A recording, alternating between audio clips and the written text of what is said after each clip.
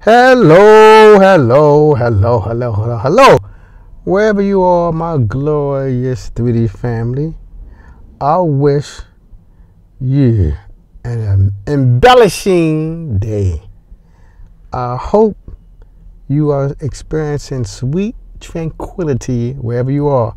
To type the day on my Blender channel, it's one of the quickest videos I'll probably ever make. But it's something I learned a couple days ago from one of my Udemy courses. Something that I never been, but I guess one thing I noticed in Blender, you may discover a lot of features by accident. Unless you read the manual, but because Blender don't got no big technical manual. So most of the time it's discovered by accident. My topic today is talking about the navigation bar, and the navigation bar is right here. This bar right here with all the little icons, that's the navigation bar. Now before I go on and show you the quick new feature that I love, this is the thing I don't like about the navigation bar. It's not stable. See, when I adjust this window, look, the navigation bar move. And for some reason, I know it's not true, I know it's not real, but for some reason, I feel the navigation bar always interfere with the viewport. It doesn't. It does not interfere with the viewport. It's a separate entity, but it does feel like it to me. So what? See, I always hated this.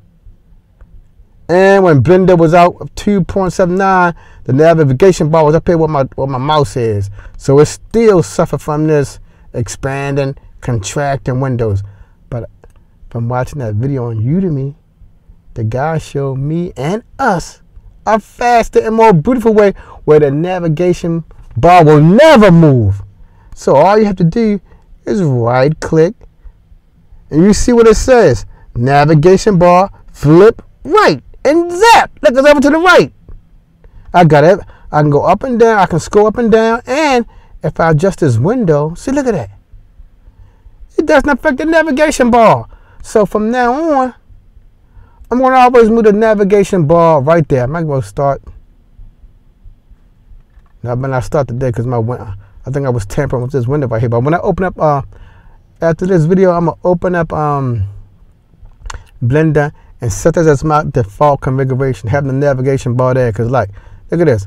I adjust the window to my heart's content, and it feels like now the viewport really has the most space. It always did, but the navigation bar for me felt like it was taking some of the viewport, but it wasn't. But it just felt like it. But I like the navigation, and I only have to move over my hand a couple more seconds with the mouse. So you get me? I like it right there. I hope this little video benefited you on the navigation bar, that you can move it to the right or left. I can put it back up. If you don't like it there, you can put it back. Navigation bar, flip to the left. Oops, navigation, flip to the left, so you can put it back if you don't like it.